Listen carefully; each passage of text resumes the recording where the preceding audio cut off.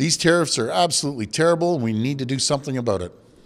A very productive day in Washington for Premier Doug Ford. He spent the day strengthening relationships with governors from 6 states: Minnesota, Tennessee, Illinois, Michigan, Kentucky, and Indiana. We're tied at the hip, as I always say. We do $350 billion of two-way trade with the U.S., and it's critical to their economy, our economy. And right now, to put it into perspective, in Canada, 400,000 people travel back and forth across the border. We do $2 billion a day in trade going back and forth across the country. We're the closest allies, closest neighbors in the entire world. To benefit both sides of the border, we need to get this deal done.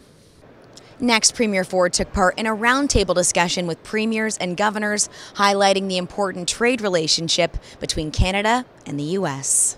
I'll tell you, we're going to be busy in Toronto because I've invited every governor in the U.S. up to Toronto, and they're all excited about coming up and making sure that we have a mutually rewarding relationship moving forward. And I just can't wait to host them in the summer. So we're going to have a busy summer with a lot of U.S. governors visiting us in Toronto.